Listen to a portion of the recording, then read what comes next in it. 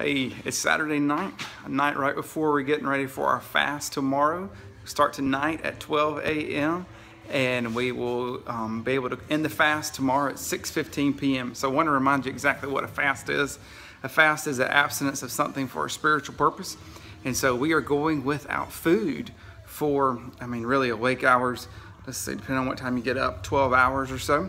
And during those 12 hours, what we want you to do is to remember that your dependence is upon the Lord. Every time that you feel hungry, every time that you feel like you want to eat something, let it push you to pray. Let it push you to bring your requests before the Lord.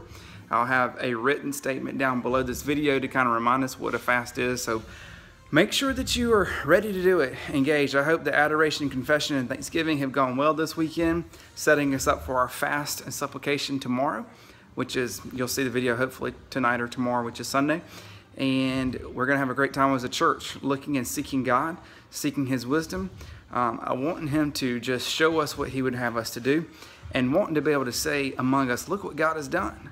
So as you fast, be thinking, be praying, asking the Lord for His wisdom, what He'd have us to do. Hope you have a great day. I'll see you at church on Sunday. See you at the prayer service, which is going to be at 5:15 at the church. Don't forget about that. Good night. See you in the morning.